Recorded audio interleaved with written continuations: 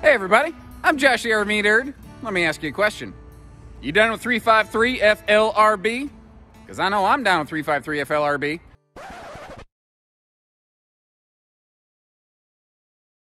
Come in about 9,100 pounds, give or take a little bit, depending on the exact equipment present on it.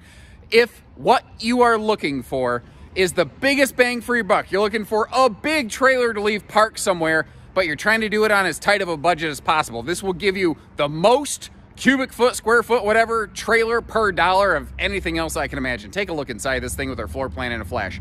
Panoramic viewing windows out the wazoo, which scientifically speaking is a lot, by the way. 8-foot ceiling, she's 8 foot wide. The idea here is you take everything you know about a normal Wildwood and take it up a step, like king beds. We have this one outfitted with optional dual air conditioners and a couple other goodies we're going to cover along the way. It is a ton of trailer for the money. There's nothing that says you couldn't tow it.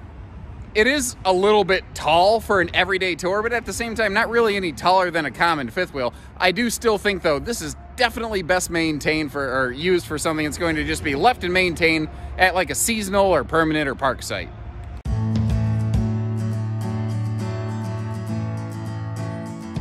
And I don't think I'm doing my job if I don't start by showcasing the redonkulous amount of windows in this thing.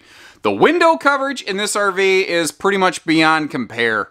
I mean, short of another destination trailer like this, I just don't know of an RV that can offer you the kind of viewing and coverage this one provides. You can see how these giant panoramic super slide windows open for airflow. The slide's insanely tall. It's like 7 feet tall in there. The center window in the front does also open for airflow. And then, of course, you've got the patio door. Now, it does come with a screen door. The RV was just shipped here, so we haven't slotted the screen door in place yet. And another thing it has is something else I'm a sucker for. Kind of like breakfast bar stools. I love me some Venetian blinds. I'm not really sure why I turned into a 1940s jazz guitarist from Chicago there. Loves me some, but hey, I'll roll with it. Thing is, those big windows are awesome. But kind of like right now, there's tons of sun beating through this thing. It'll turn the RV into a greenhouse if you're not careful. Good news is that Wildwood has solutions for that. All of these windows are super dark tinted, which is something you don't find on the rest of the Wildwood lineup. You find it only here in their destination trailers. Also, you've got these blackout window shades, and I like how they have both lambrequins and valances. Those are both the top and side boxing to make sure the window doesn't let light bleed through. And on the back side of these shades, it's actually got a like a white backer to really blot the sun out and keep all that extra light out of here. Now, another thing that is a bit of a departure here, because like if you start with the Wildwood X-Lite, then go up to full Wildwood, the Lodge is the next step in terms of equipment package, and one of the first things you see is that the furniture gets upgraded. We start seeing things like actual recliners and true hide-a-beds instead of jackknife sofas and just free-floating rocking chairs. So everything kind of gets bumped up a notch, sort of like the tinted windows, similar thing there. The up top here, we got a little kick of storage in that overhead area. Also, to keep the air moving, we have ourselves a nice residential ceiling fan to keep things flowing around. Now, I had mentioned that hide-a-bed, so let's take a quick look here. And what's cool about this is, like, this is primarily a couple's rig, but if you're going to have a weekend guest, and they don't just have to be the grandkids, you can have adult guests over. You can have grown, large grandkids, friends over for a weekend. Maybe you have a drink or two. Maybe they shouldn't be driving. Maybe they need to stay overnight. My wife and I have spent a weekend on one of those and got along just fine. We're still married, so obviously it wasn't that bad of an experience. Also, easy to miss. There's some power outlets over here next to where you're sitting. Very, very handy if you want to run like a laptop. Or I tell you what, my wife's got a deteriorating disc in her back. Having a place right there to plug in a heat pad, that's something she would appreciate. Over here in the super slide. So this is a Wildwood Lodge, is 8 foot wide by 8 foot tall. A Grand Lodge is going to be another 6 inches on both sides, so we get that extra tall ceiling. And the accent light above that slide really helps draw some attention to the super tall ceilings in this. But that also means with taller ceilings, we can have bigger slides, and they capitalize on that with a 7 foot slide out, which is really bigger than you can get in almost any fifth wheel, and they pack that, again, with the biggest windows they can. Plus, you got a big window over there in the hallway. And I would say, kind of like we saw a plug next to the recliners, I would say that the power outlet down there is good for a vacuum cleaner. But over here in the hallway, you have a built-in central vacuum, and the little rectangle at the bottom is what I call an electric dustpan. It's actually a collection point, so if you just, let's say you're in the kitchen and you're on crumb patrol, all the linoleum here, you could just kind of brush everything toward it, and you don't even have to crack all that stuff open. Now, real quick note before we jump to the kitchen is the entertainment. They let you kind of pick your own TV here. They let you pick your own poison. Some people want smart TVs, some people don't. And they've really found that from the factory level, they can never have the right one for you. So let you do whatever you want. What they do is give you plenty of room so that you've got a Bluetooth, Bluetooth HDMI soundbar right there.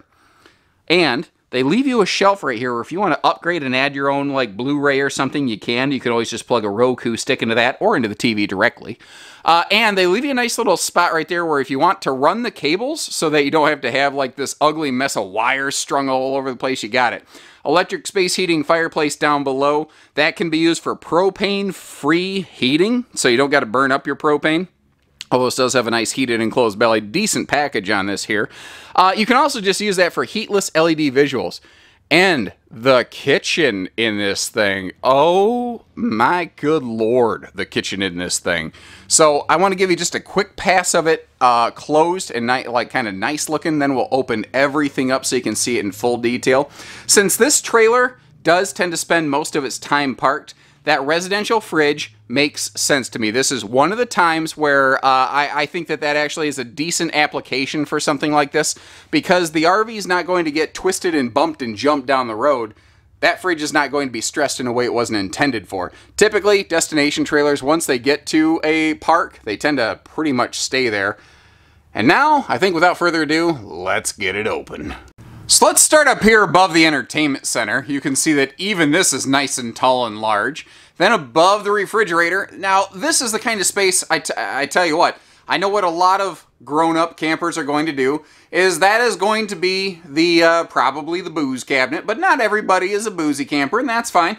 The fact is, you can put anything you want up there. That would be a really good space for something like a griddle that you maybe don't use all the time. Good look at those exposed hidden hinges. We have an expose in the kitchen of this Wildwood today, ladies and gentlemen. Giant, like, residential-sized microwave right here. And, well, I mean, that is great. Now, obviously, you don't want to be cooking a turkey in a microwave for Thanksgiving because you'll give your family salmonella. But, in theory, one could fit. Now, inside that cabinet, if you look on the cabinet that's on the left-hand side of the screen right now, you notice how there's a shelf in there. Something I love is how they sink it back just a little bit, so that if you have some tall stuff, you can still put some tall stuff kind of in front of that as well. Now, you haven't really seen a traditional pantry, but no worries, we got one right here. And as we get down a little bit closer, so you don't have to get on your hands and knees to get to the storage, you see how they're giving us some nice full extension drawers right there, just the way the light's hitting it. Doesn't that drawer kind of look like a little emoji face? Hey, look at me! Anyway, sorry. I don't know what that voice was. I'm never going to do that again. Giant pots and pans drawers. And there are double, doors here below the sink. Allow me to get these drawers out of the way for you real quick. You got double wastebasket space if you want it. That's also an easy place to be able to access your water heater. And I love this. I love the indirect lighting. Those two light switches right there under the sink, they activate the low accent lighting there and the high accent lighting above the slide. I guess it'd be a good idea to finish looking at the kitchen. Now, real quick, look inside the cabinet. You see the color of the wallboard inside of there? Look down below that. This is a countertop to cabinet bottom backsplash wraparound surround with easy reach outlets, a nice door side kitchen viewing window, high-rise sprayer faucet, stainless double sink, and the Furrion stove right here. What's kind of cool about that is the light for the handles right here. It's actually two-stage. So if you want just the handle light, you got that. But if you want oven and handle light, you actually have both here. Another cool thing about the Furrion stove is the little sparker knob for our stove also sparks the oven, but it won't start pumping gas until it detects that spark, so you can't turn it into a bomb. But that also means you don't have to get one of those long, like, grill kind of lighters and get down on your hands and knees and put your face down near a propane outlet, because, I mean, who really wants to do that, right? Although one would naturally assume, based on my conduct during my video tours, that I am a person who frequently inhales various fumes and vapors. Surprisingly, I'm very straight edge. That is not the case. I'm not much of a foreign substance person, but everybody live their own life. Anyway, so aside from that, what do you guys think so far? Do you like what you've seen? Do you like the, the tall ceilings? Is there something I've missed? You got a question? Let us know. Over here in the bathroom, since this is 8 foot tall, if you are looking for headroom in the shower, I just don't know if there are many better options than this, A lot of people say, oh, I want a fifth wheel so I have the big space. Well, the thing is, fifth wheels, usually the bathroom's in the upper deck. There's exceptions, but that means that there's not always a lot of headroom for you in the shower there. But this, man, if you're 7 foot tall, if you play for the New York Knicks and you're a power forward, you're going to fit. Porcelain foot flush stool, that is a nice touch here compared to some of the other Wildwood type stuff. And let me get you over here, just like we saw storage in the kitchen area. That is, what is that, 7 foot-ish of just pure linen storage space? Now, the ceiling on this is tall, so the power vent up here actually has a switch to turn the fan on and off and to open the vent lid. Now, that is a simple blade fan. It's enough for this room, but if you wanted something more substantial, more aggressive, give our team here at Haylett RV a call. We can upgrade bath fans, lickety split, no sweat. I love the big shower. The corner seat right there, very nice. Like if you're my Uncle Gary, you need to shave your legs out every now and then. Don't ask. You don't want to know the answer to that question. Anyway, sealed edge counters, not just in the kitchen, but in here as well. And just the slats. The look that gives, the little toe kick at the bottom, the touches, the feel. That sounds like a cotton commercial. The touch, the feel of cotton. You get the idea. The little details in this one really make it for me. That giant mirror right there and the purpose use light. That's like the only time in Wildwood they use that. I love the look of that. Almost like white lightsaber glow beam up there. And it's giving us some top-down light. So as I get older and the bags under my eyes get a little deeper, it gives me a really good look at how not good looking I really have become. Then again, it wouldn't kill me to lose a few pounds and sleep a little more either, but hey, I digress. Back here in the bedroom, one of the other cool things about this being purpose-built as a large trailer like this is the fact that it is made with a big bedroom in mind. They know that you're not using this for just a casual weekend camper. So it comes standard. No, actually, this is a queen bed standard. I believe that we have upgraded this to the king, but here's the thing. Check this out. I've got the bed slid all the way to the left. There's still a gap over here. So if you want to get some super custom mega bed or something like that, you can. There are breeze windows on both sides of the bed with more of their own roller shades, and look at those outlets and side stands. Household and USB plugs on both sides of the bed within the slide. I don't know that it gets much more CPAP friendly than that. I'm not a CPAP user, but I'm looking at that going, yes, I get a spot to put my phone next to me at night. Terrific. And once again, since the slides are so flippin' tall, they are able to really maximize our storage up here. Let me get you up here a little bit closer to see what I mean. It is deceptively large and deep. There is a lot of storage action going on in there. Now, I want to talk about air conditioning. I'll probably talk about it again because I think that this is a make or break deal for a lot of people here. So pardon me as I get up on my soapbox. This RV normally is 30 amp, not second air capable. You can option them to 50 amp service to make them second air capable. And you see here in this video, we have optioned this one with a second air conditioner. I have been advised by my rep, we are the only dealer in his territory that builds a Wildwood Lodge, not a Grand Lodge, but the standard lodge that we're in, with a factory installed second air, and I'll tell you why I do it. Because I asked you folks at home, and you said this is the way to go, and I agree with you. I think this is the right way to go. And here's the thing, guys. When you get it installed from the factory like this, now it's covered under the factory warranty, and now it costs less money because, frankly, Wildwood, with their volume, they buy air conditioners for a lot less than we do at Haylett RV. And their labor time, when the RV is getting built, it's easy to slap a second air on. Our labor time to do it after the fact costs more. So that is the dollar for dollar best way to handle this for you. And just like in the living room, awesome window coverage in this. And those windows right next to these giant mirrored doors right here in that wardrobe make this room feel enormous. And again, maybe it isn't just feeling that way. Maybe it is huge. You've got this massive closet here. This is bigger than most closets you see in fifth wheels, and it's a hanging rack instead of a hanging rod, so your clothes always tend to stay right where you left them. Now, since we have the triple dresser drawers down below, we still have places for, like, our foldables. but it also creates this handy little utility shelf in the closet above that. Not to mention you have a dedicated shelf in the closet and an area to decorate above that.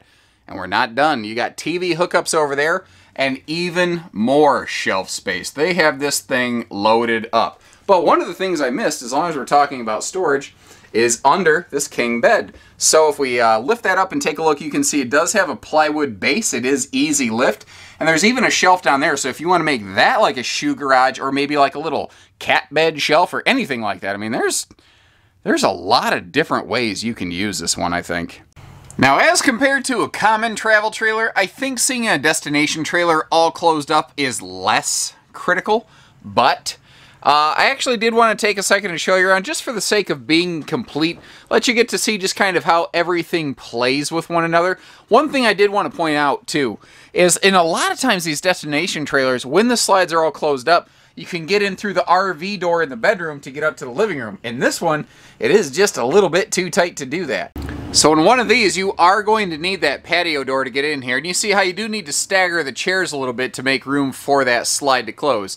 That being said, again, I'm not sure how often you're going to need to do it. But if the RV is all closed up and like you got to get in here and empty the fridge or pack the fridge up at a destination, you can do that too.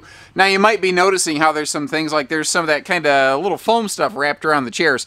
We're actually looking at the RV right now as it arrives. The rest of the footage you've seen, that's after the RV's already been here, so I kind of have to scramble things around to make some sense out of it for you. I'll tell you what I like about this one.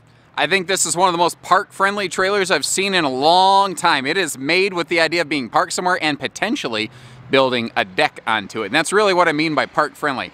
No slides over here on the door side whatsoever. And you see these big fancy like flip-down stable steps pretty often. This one obviously uses the more traditional steel folding steps, but there's a reason for it.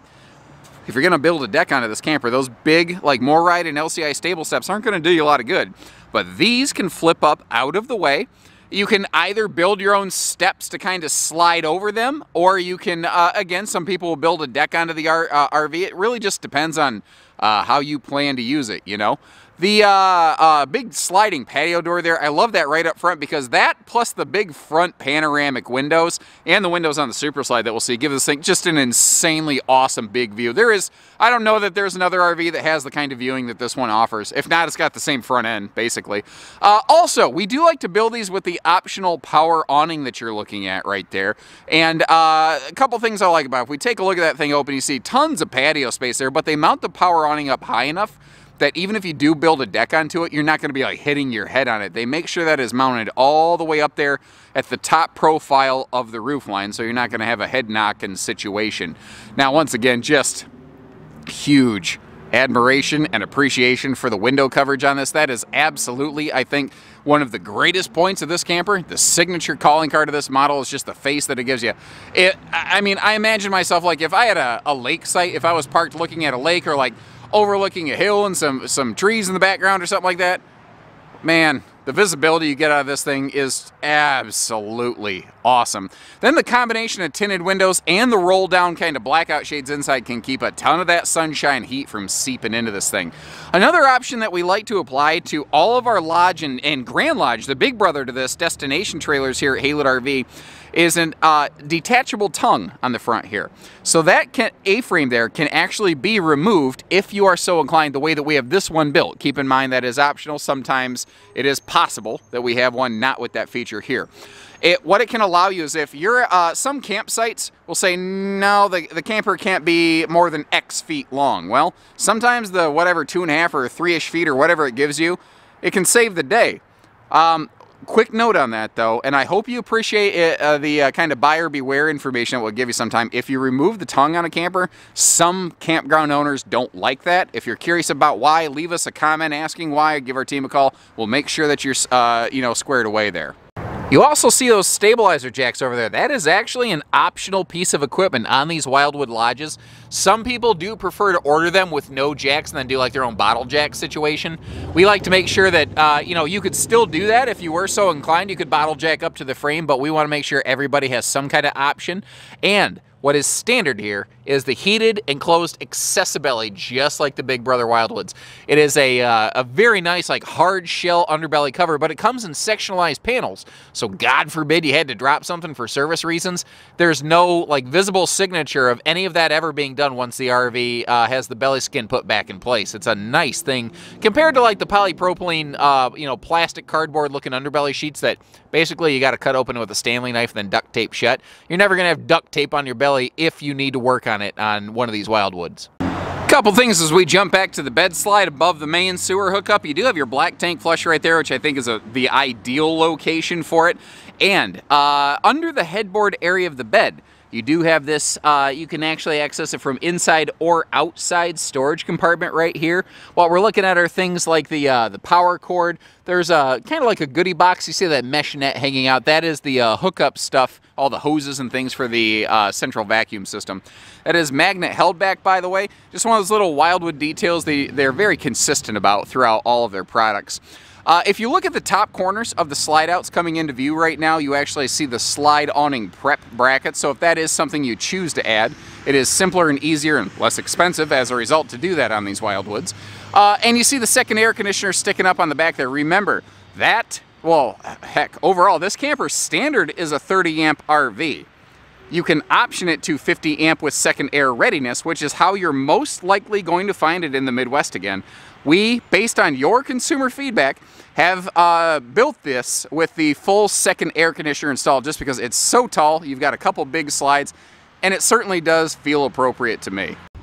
And I'll tell you what, even though that's the smallest member of the Wildwood Lodge family, it might be my favorite. That is a cool rig. Those windows, that giant living room, it gets me every time. It gets me I like this whole thing. I think this is a really well executed model personally. And I tell you, we are family owned and operated, and if you like what you see here, if you appreciate the effort that we put in today, give us a call. Give us the opportunity to earn your business when you're ready. And they're on wheels. You don't got a vehicle to tow it. You don't want to tow it all the way back home. We know people that do that kind of thing. We can set you up with delivery and quotes and all that kind of stuff.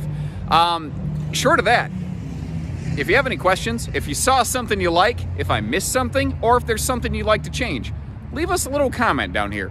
Let us know what else we can do for you. And I personally try to hand comb every single one of those comments that comes through. I really try to give all the attention I can to every single one of our viewers. And folks, I sure appreciate it. And short of that, as always, take care, stay safe, have fun, and happy Haylett camping, everyone.